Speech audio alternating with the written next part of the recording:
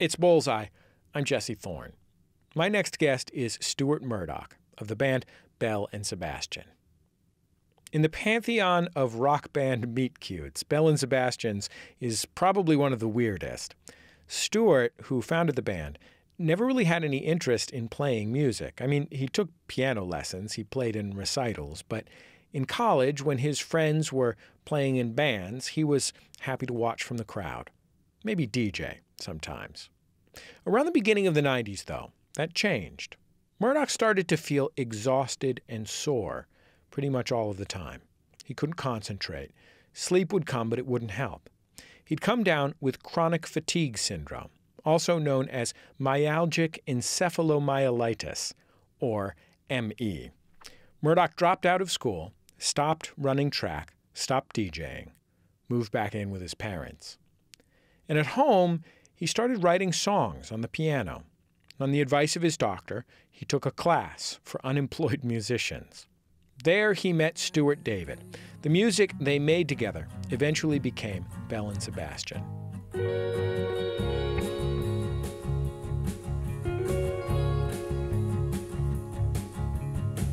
Got married in a rush to save a kid from being deported. Now she's in love. I was so touched. I was moved to kick the crutches from my crippled friend. Since their debut, Belle and Sebastian records have made it on literally hundreds of top 10 lists. Their second album, 1996's If You're Feeling Sinister, is routinely called one of the best albums of the 90s. These days, Murdoch still fronts the band. He's got a wife and kids, and through all that, he still deals with his chronic fatigue. In the last couple of months, the band has released a handful of EPs. They're called How to Solve Our Human Problems. The third and final EP of the trilogy is coming out next week. Let's take a listen to the first track from it. It's called Poor Boy.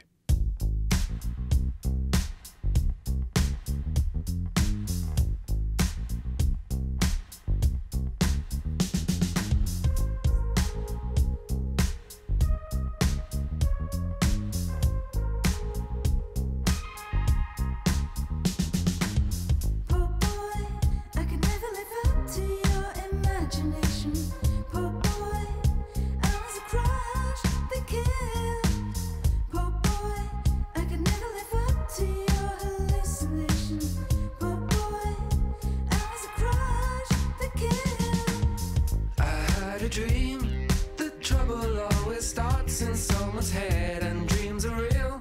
When you're asleep, you may as well be dead. I predicate the last 10 years on figuring with me after the war in some strange city on a stranger show. You think I waste my life on this to be a comfort when you needed me, lady.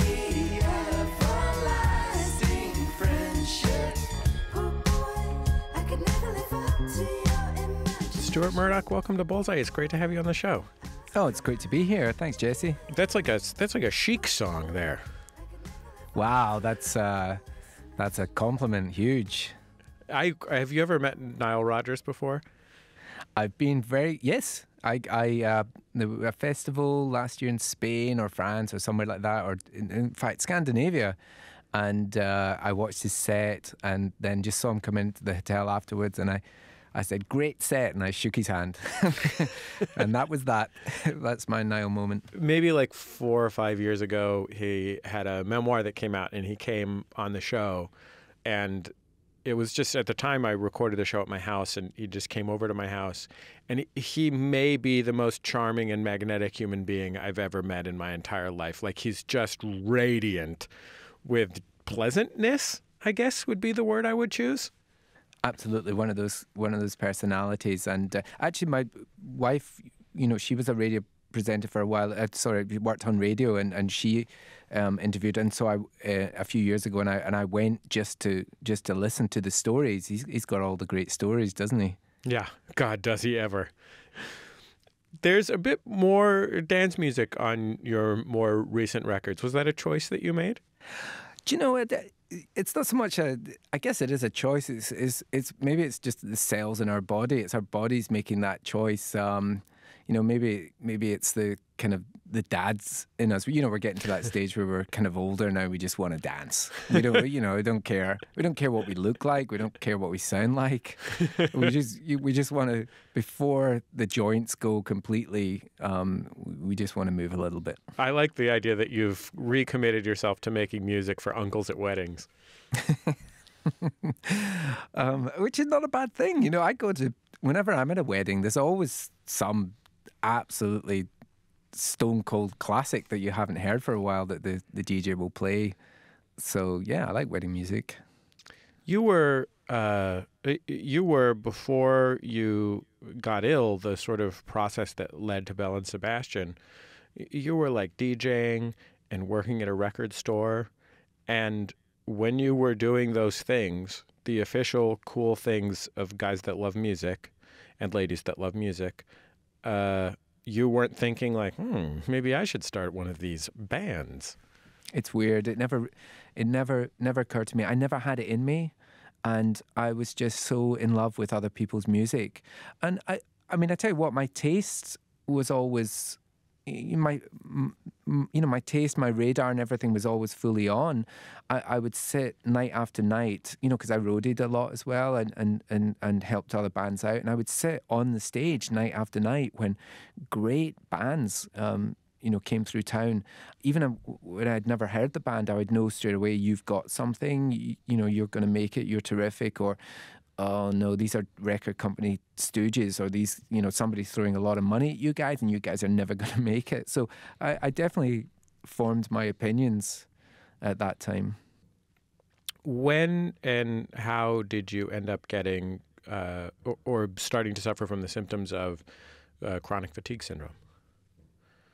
That was about just the end of the 80s. It was funny the way the decade thing works. I had a great 80s. That's my class.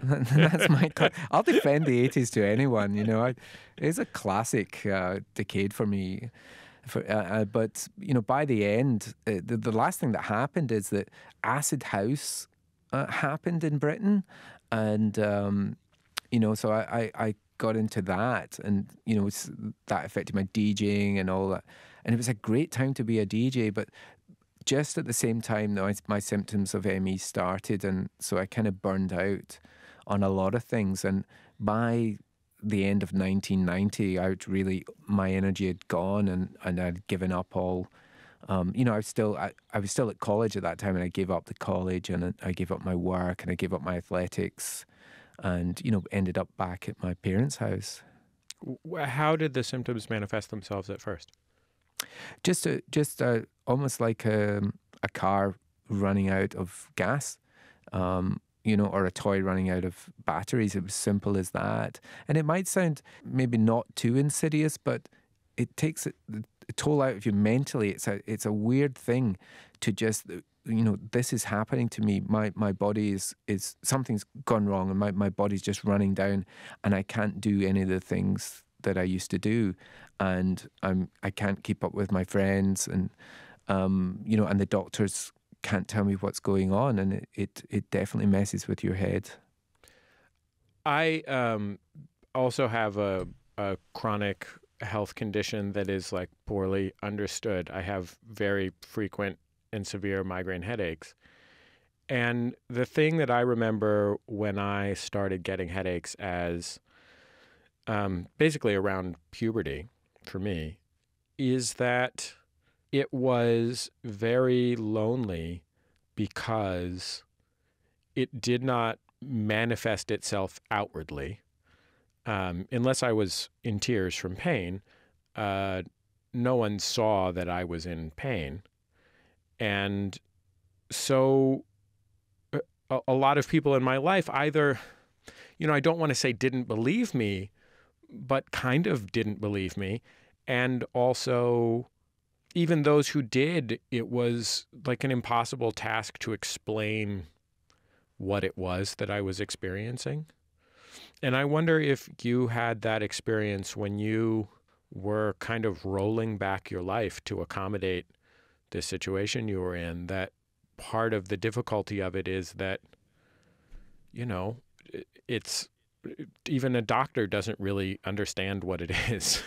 Yeah, I'm sorry to hear about your headaches and the way that you described people not understanding, or it's exactly, you know, that's exactly what happens with ME, with chronic fatigue. And why would they? It's so difficult. You know, people have so much going on in their life. Why would they notice there's that going on with you? And it does go on. It goes on to the present day. I've had this thing 28, 29 years. I mean, for the first, you know, when I knew the band at first, when I started to know the band, I never told them anything, because we, as a community of ME, chronic fatigue people, learned not to talk about it. We just didn't have the energy to explain. and what was the point anyway? Because it would take somebody with great empathy, somebody who'd been in a similar situation. I mean, I understand with your headaches, you know, to understand. And so it's that's a whole dimension to the thing.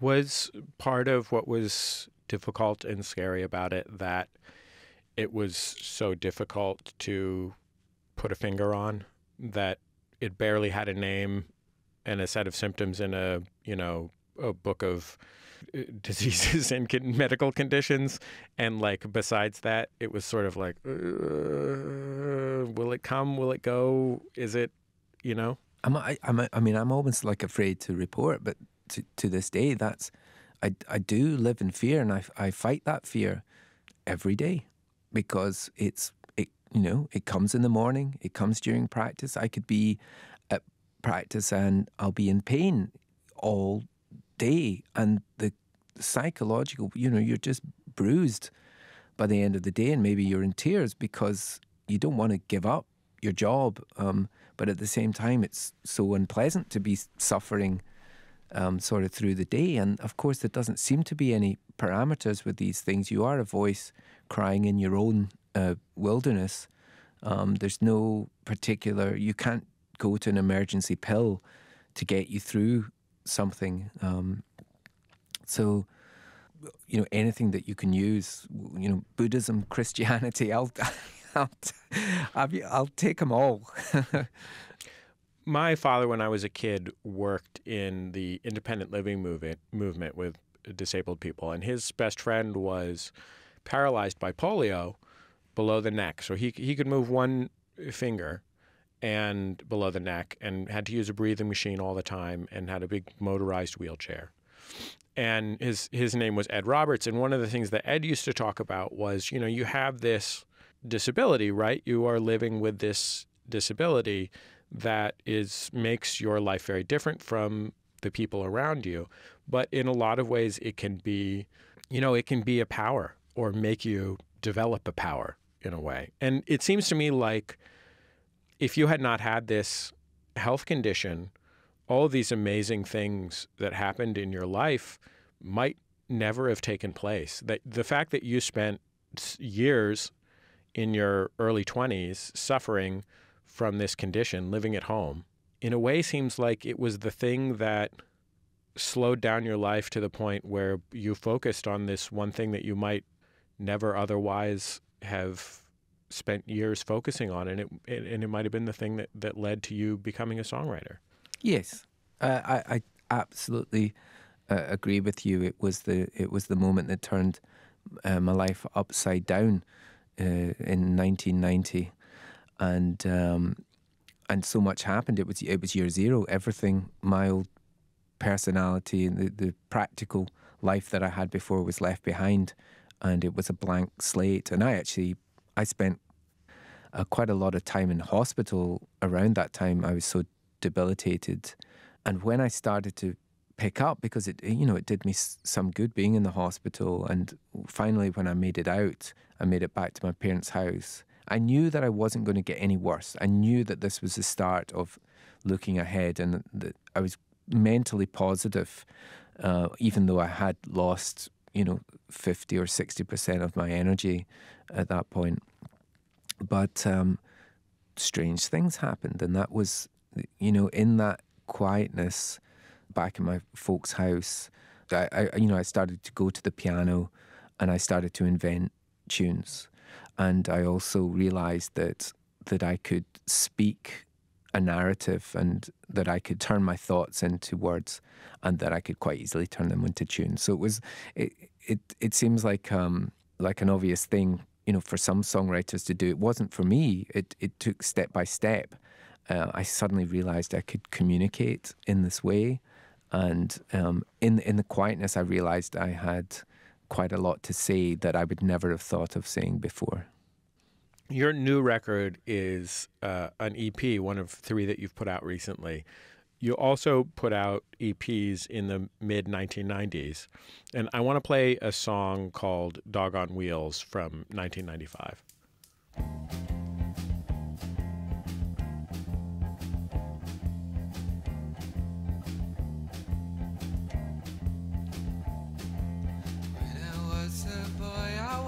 Confounded by you. Now I'm still a boy, I am indebted to you. Every song I ever wrote was written for you, written for you. Now I'm feeling flat, you seem a mile away.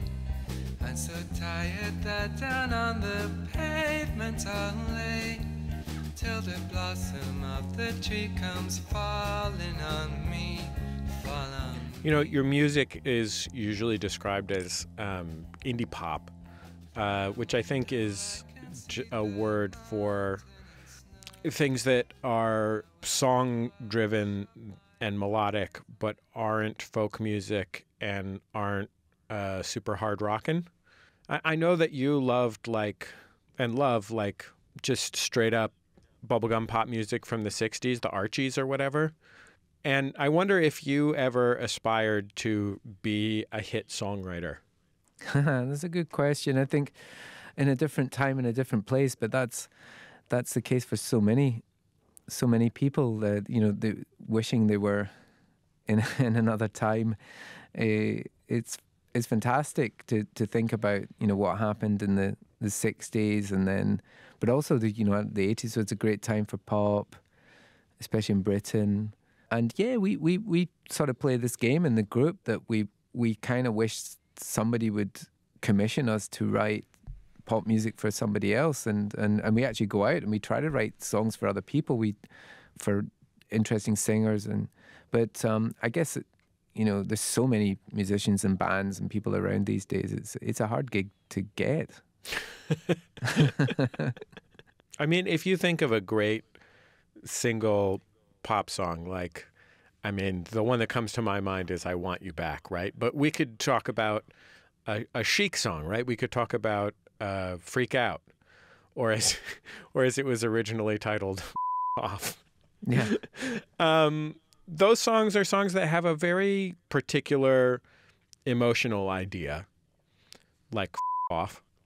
And the lyrics are mostly expressing that one idea. There's not usually a ton of specificity in them. They're not often character driven. I mean, there are certainly specific smash hit great pop songs, but mostly it's like, You Send Me is just Sam Cooke saying "You Send Me" over and over. That's one of my favorites. It's a beautiful song. Oh my God, is it ever? I mean, it's one of the most beautiful songs ever written. And your songs are all about detail. Like, detail is in every single one of them.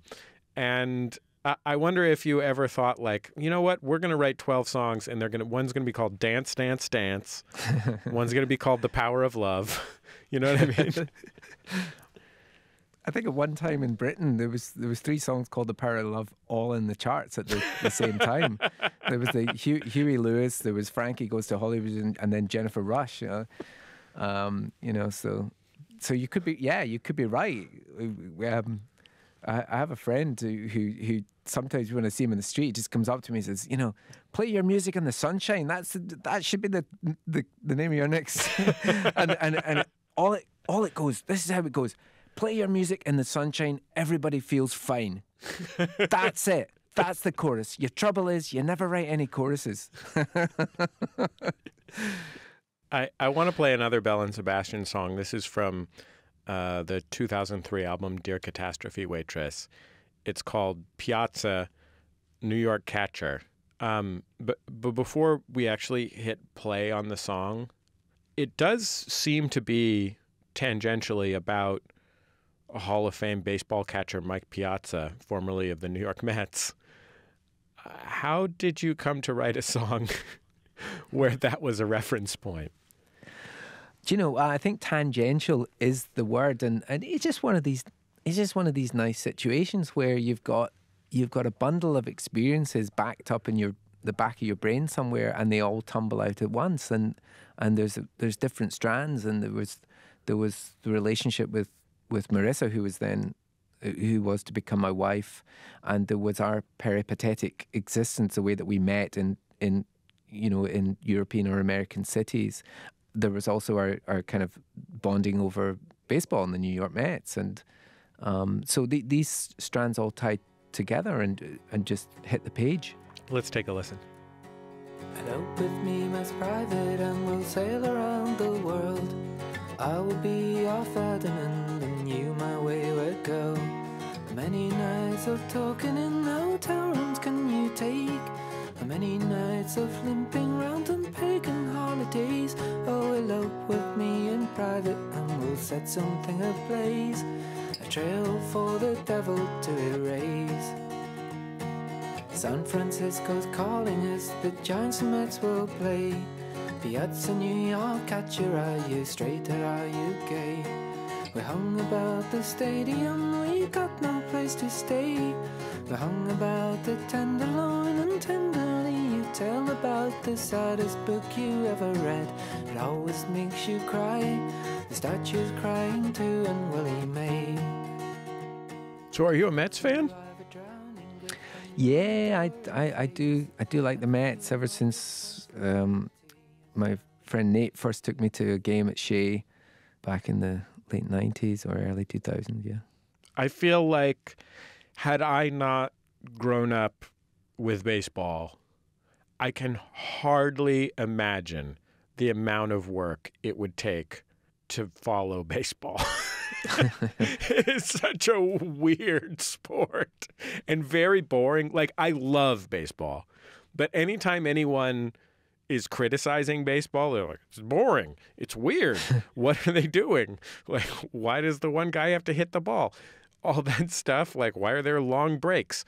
I am just like, yes, you are correct on all fronts. Basketball is definitely more fun. Football is amazing and so complicated and takes so much brains. Soccer is so universal, and all you need is a ball and a ball and some garbage cans. And yes, all of those are true. I have no idea why I like baseball so much. So the idea of picking up baseball as a non-American is just baffling to me. Well, we have this game cricket, which is it's possibly even less understandable. That's true, because I understand baseball, and I have tried to understand cricket, and my friend Andy Zaltzman is like the world's foremost cricket comedian, and like I have no idea. I laughed. That movie, The Fantastic Mr. Fox, the Wes Anderson one, the cartoon, the animation. Yeah, it's a great one. He kind of made up this game called Whack-Bat, I think it's called, and I think he's riffing on his experience of trying to understand what cricket is, because it's a very, it's based in Britain. The whole film, the whole Fantastic Mr. Fox, and so it's funny the way that he sort of sends that up. But baseball, I guess, started with the English game of rounders, and then when you guys took it on, you made up your own rules and you refined it and made it a faster game. I think there is also another essential appeal of baseball that I've heard from folks who are very casual baseball fans, folks who will go to a ball game, but don't necessarily follow a team or whatever. And that is, it is kind of nice to sit there, and if you drink beer, have a beer and a hot dog, and it's kind of pretty, and it doesn't ask that much of you. I think that's exactly it. No matter which American city we're in, it's one of these things that I do. You know, I like to walk across American cities. I like to run across them when I used to have energy. You know, I like to go to church in American cities. I like to meditate in American cities, and I like to watch baseball. And to me, they all these things that I've described, they have an essence of the meditative about them. They also is an opportunity to see America just relaxing, just, you know, rather than being a tourist, you actually belong in a game, and whereas you belong in church as well. How big of a part of your life is meditation? Well, it's become a thing. Yeah, and you know, I was just talking to my wife on the phone before, and we were just remarking that when trouble happens or when a problem happens in your life, you know, maybe a bigger thing, then quite often there's a counterpoint to it if you just go looking for it, you know, which is sweet. And then the overall effect is that you, through the whole process, you sometimes come out being a better person and with a little bit more wisdom. And I think the counterpoint to me, having the kind of relapse in a difficult time the last 3 or 4 years, was stumbling back into the kind of the meditation center and sitting through so many sort of Buddhist classes. So it's definitely become a thing, and it's seeped into the music too. How's it seeped into the music? Well, even the fact that we've called this series of records How to Solve Our Human Problems, that's one of the books that we study. That's one of the books that we read from in the particular centre that I go to. They're always reading from that book, and at just one point I realised, well, that's what we have to call the record. I'm going to pinch that title, and I asked the writer of the book, Geshe Kelsang, if that would be okay, and he thought it was a good thing. Stuart Murdoch, thank you so much for joining me on Bullseye. It was really great to get to talk to you. Thank you, Jesse. It was great to talk to you. Let's listen to one last song from Belle and Sebastian's new EPs that have come out over the last year. This is from part 2. It's called I'll Be Your Pilot. I got your dreams completely. I've got them locked away. That doesn't mean I own you or control the head of your sweet head. I won't leave you to suffer. Stuart Murdoch. Their newest record, How to Solve Our Human Problems, Part 3, is out now. Buy it, stream it. I guess ask your smart speaker to play it. I think that would probably work. Whatever you do to listen to music these days. Belle and Sebastian, How to Solve Our Human Problems. Lying here in the sweet Sahara, 1,000 miles to the nearest problem. I see you sleep.